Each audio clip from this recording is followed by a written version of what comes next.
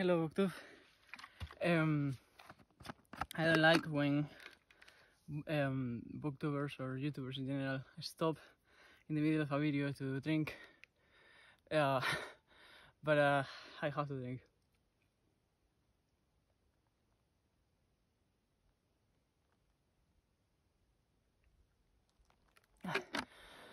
Okay. I wanted to make the first video and not bail on the very first chance I have on the read along of The Name of the Rose, especially because I went out of my way to convince Randy Ray to talk about this book. Unfortunately, I don't have it with me. It's in the camp. Yesterday night, well, I'm not going to the camp now because if I went, they would ask me to go now because I only paid for 1 day. But yesterday night I went out for like 4 hours into the desert. That way is the frontier with Algeria, which I'm not allowed to cross. But I really wanted to know what it is to be genuinely lost, right? So yesterday, with the last lights of sun, I decided to walk with the sun on my right, which is weird to think that being on the south of Morocco and the sun being on the west when it's setting, I have to go north in order to get to the frontier with Algeria. I don't really know how that works in the map, I have to look at it. But I know that the sun was setting on that side, and now it's rising on that side. And I went that way, and supposedly that way is the frontier with Algeria. That's what the Berbers told me.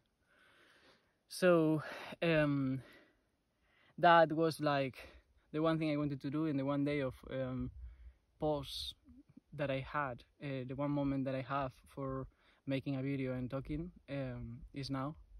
In the buses, I can read, which is what I've been doing. I'm almost done with day 1 of The Name of the Rose, but I cannot make a video there because it's not like any bus. Like, it's full of people, and it's kind of weird to me taking a camera there and start talking in a language that is foreign to them. I'm doing my best to learn Arabic, but it's gonna take a while. I've been thinking I probably will gonna move to Morocco in winter and actually spend live here for a little bit and learn the language.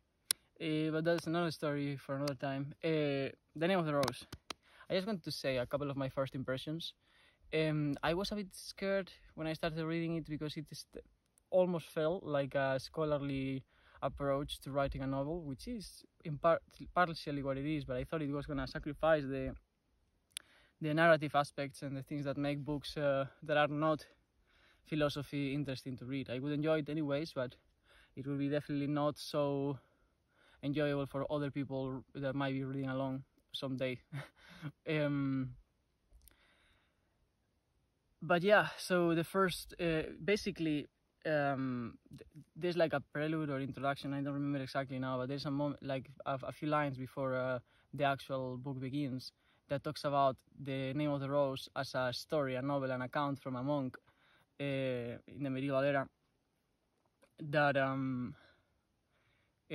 actually happened, rather than a novel that is being written now by a medievalist, by Umberto Eco.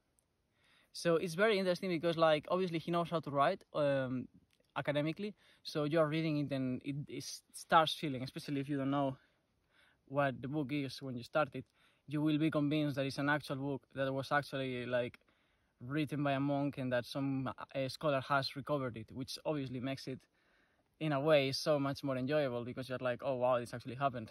It didn't happen, but Umberto Eco is probably the most important scholar on the medieval era in our time, and he is also super interested in semiotics, and that also comes through.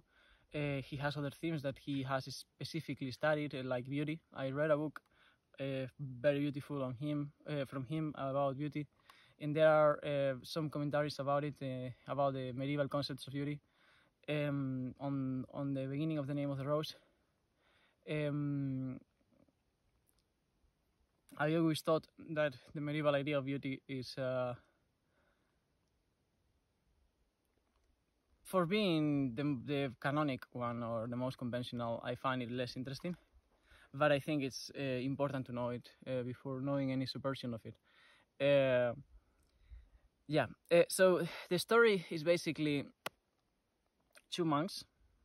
I cannot remember the name of the protagonist, the one who's writing the book now. But he, as when he was still a young priest, went with Guillermo, an older monk that seems to be very well read and very intelligent and just a very complex and interesting mind, and very very observant, very alive, very creative on his thought. And obviously he causes a big impression on the younger monk. That's the one who is, when he's older, writing this story.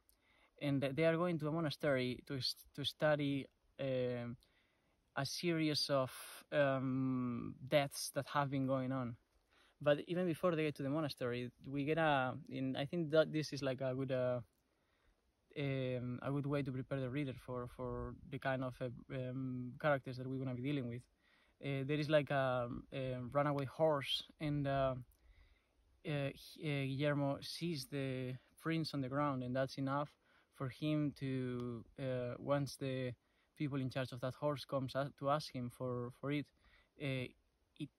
having seen the prints of the horse's how you call it, I don't know, feet on the ground, that's enough for him to be able to tell them where it is, what it is doing, whose horse it is, and what is its name. So that's very interesting, and that's as far as I'm gonna go with summary right now, because I'm like, my brain is a bit of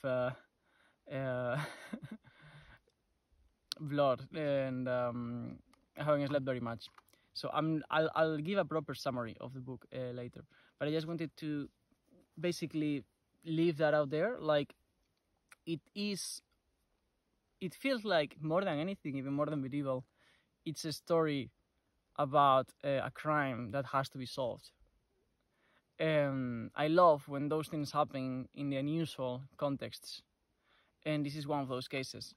On top of that, you have plenty of philosophy, you have plenty of historical references, more than I can identify myself, but I kind of realize every time he's making one, because I know just enough to know that there is a reference, or that he's referring to some other text, or using it as an inspiration for a paragraph on the book or something like that, without necessarily being able to pinpoint that other text in every single case.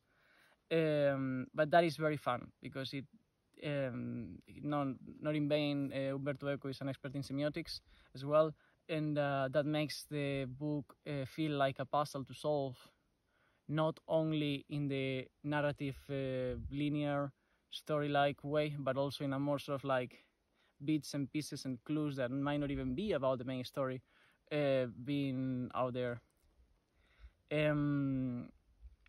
If you haven't watched the movie, I recommend watching it. That was my first, the first time I wanted to read the book was after watching the movie. If you care about spoilers, do it afterwards if you want to read the book first. But yeah, I'm very happy to be doing this read along. I hope Randy Reyes enjoyed it as well. I will watch his video now, but yeah, I have to go. I just heard people calling me.